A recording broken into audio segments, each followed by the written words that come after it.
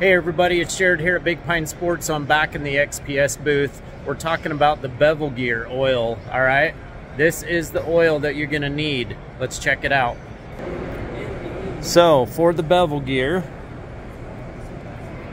you're gonna need synthetic gear oil, 75W140.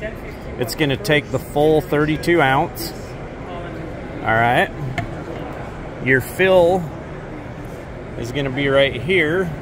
Your check is going to be right here. Fill it up to the threads. And then your drain is going to be right here on the bottom.